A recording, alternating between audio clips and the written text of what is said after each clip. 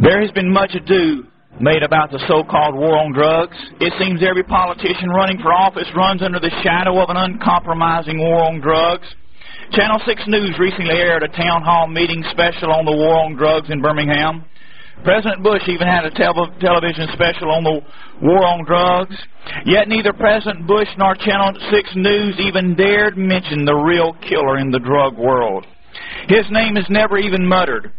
Who is the reigning king in the drug war? Who is it that claims 50 times more lives than all the illegal drugs combined? Who is it that costs the American people $130 billion every year to mop up his bloodbath of human carnage? Who is it that destroys 1 in every 4 families in America? Who is it that kills over 200,000 Americans each year? Is it crack? Is it cocaine? Could it be heroin? No. The undisputed heavyweight champion of the drug world and #1 killer of Americans is King Alcohol, and nobody dares utter a peep. Friend, the following information should make your blood boil. Everybody talks about the lives lost in Vietnam War, and it was tragic. The loss of one life is too many. A wailing wall was built in Washington with each soldier's name engraved who gave their life in Vietnam, and thank God they deserve it. During the Vietnam War, 57,000 Americans gave their lives fighting for this country. But in that same 9-year period when 57,000 died in Vietnam, over 2 million Americans were tragically killed by killer alcohol. During the Vietnam War, thousands of protesters were all over this country. What I want to know is, where are the protesters against killer alcohol? I mean, where is Jane Fonda when we really need her? Nobody opens their mouth against killer alcohol. Nobody makes a sound. Who speaks out for the over 7 million young children that live a life of child abuse, incest, and torture? Their little life is a hell on earth because of killer alcohol. Oh, we license it, we glamorize it, we glorify it, we promote it, we advertise it. The alcohol industry spends over $400 million a year advertising and glorifying the killer. By age 18, American children on an average have seen an estimated 100,000 beer commercials. They watch as their favorite sports stars and their heroes glamorize and promote killer alcohol. You only go around once in life, so grab for all the gusto you can, they say. God have mercy on these athletes who prostitute their God-given athletic ability, sacrificing our young people on the altar of alcohol. Some gullible parents are actually relieved that their children are drinking alcohol instead of using other drugs. But what many parents don't know is this: the #1 killer of young people between the ages of 16 and 24 is alcohol-related automobile accidents. My heart was broken just a few weeks ago as I turned on the television. That weekend, 2 young girls were tragically killed in Birmingham in automobile accidents thanks to a drunk driver. It showed pictures of the mangled remains of the automobiles. They showed a video of one of the girls who had just graduated from college. Oh, those parents were so proud of their daughter. They'd raised and loved that little girl, got her up safely through the childhood diseases, through grammar school and high school, and put in her heart the desire to make something out of her life. Then they put her through college. And here comes a drunk driver who, for a little high, a little fun, murdered her. She was murdered, friend, just as much if he placed a gun in her head and pulled the trigger. Man, that makes my blood boil. That young girl's life abruptly ended just like that. And normally, the drunk driver does not even go to jail. One of the beer commercial's favorite celebrities was Billy Martin, former manager of the New York Yankees. Billy was tragically killed by killer alcohol on Christmas Day, 1989. I bet you never seen a picture of that side of the drinking scene, did you? No, let's just make Billy smiling and laughing as he grabs for all the gusto. They don't show you the end of killer alcohol. Here's the real picture. After spending most of Christmas Day at the local bar drinking, Billy and William Reedy, a Detroit bar owner, decided to head home. As they were heading home, their pickup truck lost control. They skidded over 200 feet off a winding country road, then traveled another 100 feet down a 4-foot deep gully before striking a concrete culvert. Billy Martin smashed through the windshield, fractured his neck, and was pronounced dead 23 minutes later. Bet you never seen that picture, did you? No, I didn't think so. Now, wouldn't that make a good light beer commercial? Wouldn't that show you a true picture of Miller Time, showing Billy Martin hanging through the windshield? No, they don't show you the real end of the drinking scene. Killer alcohol is turning our highways into rivers of blood. It's turning our roads and interstates into a virtual slaughterhouse. On the average, every 50th car you see is powered by a drunk driver on their way to murder an innocent victim. Nearly 700 people a week will be killed, 100 a day, nearly 5 an hour around the clock. Over 25 million Americans have died in traffic accidents because of killer alcohol. People say, what are we going to do about AIDS? What are we going to do about cancer? President Bush has given great attention to the 2,000 or so Americans currently held hostage in Iraq. But friend, in the 6 weeks since Iraq invaded Kuwait, over 4,000 innocent Americans have been murdered by a drunk driver. What I want to know is, what are we going to do about those innocent people who are as a lamb led to the slaughter, who are murdered by the thousands on the highways across America by a drunk driver, and nobody utters a sound? In just 1 year, killer alcohol will slaughter more Americans on our highways than all the American soldiers killed in all 4 years of World War II. The next victim might be you, or your husband, or your wife, or your precious little baby. You better think about that, friend, next time you buy that drink, next time you buy that six-pack. You are footing the bill for the murder of somebody's loved one, somebody's little child, just maybe your own. Next time you send your wife or your children to the grocery store, next time you send your husband off to work, beware, it just might be the last. There's a killer stalking the highways of America. There are over 18 million alcoholics in America. 2 out of every 3 adults drink killer alcohol. Thanks to killer alcohol, cirrhosis of the liver kills over 30,000 people each year and rising. Over 80% of all fire deaths are due to killer alcohol, 65% of the drownings, 22% of home accidents, 77% of falls, 36% of pedestrian accidents, and over 80% of all arrests are linked to killer alcohol. Violent behavior attributed to killer alcohol accounts for approximately 65% of all murders, 40% of all assaults, 35% of all rapes, 30% of other sex crimes, 30% of all suicides. And one of the most disturbing statistics of all, 60% of all child abuse is due to killer alcohol. No, let's wage a war on crack, on cocaine, on heroin, and on marijuana, but don't dare even mention killer alcohol. President and Congress have repeatedly called to our attention the country's large deficit. But what they don't tell you this is, friend, killer alcohol costs taxpayers over $130 billion each year to clean up the mess. Boy, wouldn't that go a long way in balancing our budget? Not even to mention the thousands of lives, homes, and marriages we'd salvage. No, let's cut back military. Let's cut back Social Security. Let's raise taxes. Don't dare do anything to deter killer alcohol. Why is that? I'll tell you why, friend. Because many of the politicians in this country are drunkards themselves, and a lot of them are hiding behind closed doors with a pocket full of blood money as the alcohol industry buys them off. Listen, the beer barons and the liquor louses run this country, friend. Do you know what city has the highest per capita consumption of killer alcohol in our nation? You guessed it, Washington, D.C.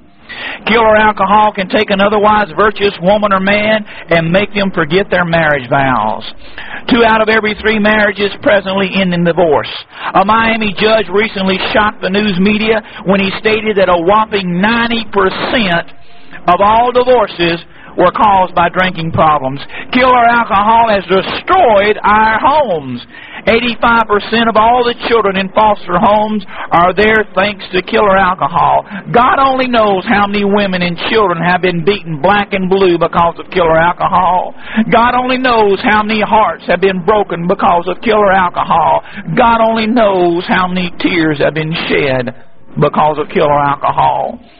Mental illness in the homeless is an epidemic proportions in America. It's beyond anything imaginable.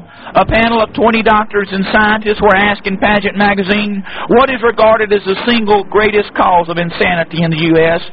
They all replied without exception, alcohol. You've heard it said that one or two drinks won't hurt you. You've probably even heard it said that an occasional drink might even be good for your health. Not according to the latest statistics, friend. An article in U.S. News and World Report says alcohol begins to alter the functioning of virtually every organ from the moment it enters the body. The article goes on to say, quote, experts believe even occasional drinks can be dangerous, end quote. The Bible gives a perfect description of alcohol in Proverbs 23:29. Who hath woe? Who hath sorrow? Who hath contentions? Who hath babblings? Who hath wounds without cause? Who hath redness of eyes? They that tarry long at the wine. They that go to seek mixed wine. Look not thou upon the wine when it is red, when it giveth his color in the cup, when it moveth itself aright. At the last it biteth like a serpent, and stingeth like an adder. Thine eyes shall behold strange woman, and thine heart shall utter perverse things. Yea, thou shalt be as he that lieth down in the midst of the sea, or as he that lieth upon the top of a mast. They have stricken me, and shalt thou say, I was not sick. They have beaten me, and I felt it not. When shall I awake? I will seek it yet again. The Bible says about alcohol, at last it biteth like a serpent. It's interesting what God said, it biteth like a serpent. Do you know what a serpent bite is, friend? Poison. Did you know that alcohol is a poison? It's a pure, simple poison. Every major organ in your body is poisoned by alcohol. Why is it when people get drunk they have a tendency to vomit? Because your stomach knows poison when it comes down. You've seen on TV shows when someone orders a drink and the bartender says, name your poison. You say, oh, come on now, it's not a poison. Let me ask you a question then. When a man is drunk, what do they call it? He is intoxicated. Do you know what a toxic is? It is a poison. A man who is drunk is a man who has literally poisoned himself. What makes a man drunk? Scientists have only recently discovered the physical process that creates the slurred speech and drunken stupor. Once in the bloodstream, alcohol causes a coagulation of the red corpuscles referred to as sludging. The blood thickens so that it cannot flow freely and clogs in the small capillaries where the metabolic exchange of life-giving oxygen takes place. In many cases, this cutoff of oxygen is so severe that the starved cells literally die. Many times the cells that are deprived of oxygen are brain and nerve cells. And friend, the brain and nerve cells are the only cells in your body that do not reproduce. Brain cells destroyed are never replaced. Killer alcohol literally kills your brain and nerve cells, which leads to permanent damage of the brain and nervous system. Autopsies performed on drinkers often reveal hollow cavities in the skull where entire convolutions of the brain have disappeared. The next time you see that man staggering drunk, friend, you are watching a man literally destroying his brain. You say an occasional drink's not going to make me an alcoholic. Don't bet on it. According to studies, you have at least a 1 in 10 chance of becoming an alcoholic from that very first drink. And according to scientists' own words, quote, every time you take a drink, you are playing Russian roulette. Any given sip, you may pull the switch that will change your metabolism and turn you into a chronic alcoholic and destroy your life, end quote. And 1 out of every 10 alcoholics commit suicide. You better think about that before you take that so-called occasional drink, friend. I've had people tell me several times, well, Jesus drank wine. The Bible makes a clear distinction between fermented liquor and unfermented wine. Speaking of fermented liquor, Proverbs 23 says, look not thou upon the wine when it is red, speaking of fermentation. When it giveth his color in the cup, when it moveth itself aright, speaking of the bubbling and the carbonation of fermentation. At the last it biteth like a serpent, and stingeth like an adder. Proverbs 20 verse 1 says, Wine is a mocker, strong drink is raging, and whosoever is deceived thereby is not wise. A description of unfermented wine can be found in Isaiah 65 verse 8. As the new wine is found in the cluster. Genesis 40:11 gives even a clearer picture of new wine. I took grapes and pressed them in Pharaoh's cup. People say, well, Jesus drank wine at the Last Supper with His apostles. He did. You better go back and reread your Bible, friend.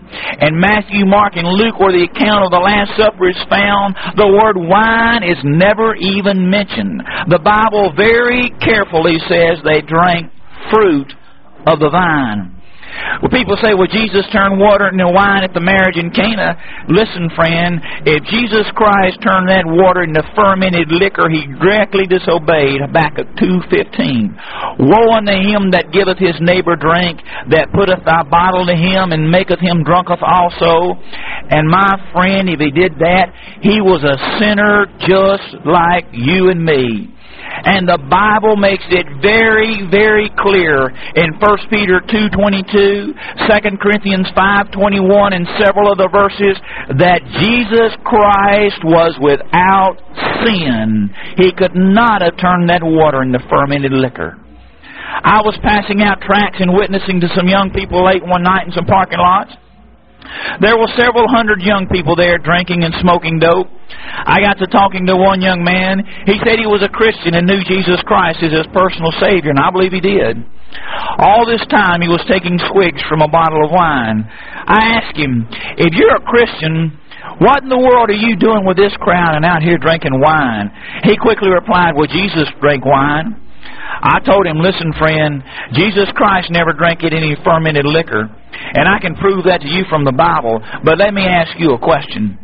Can you really picture Jesus Christ out here in this crowd drinking wine? I'll never forget his reaction.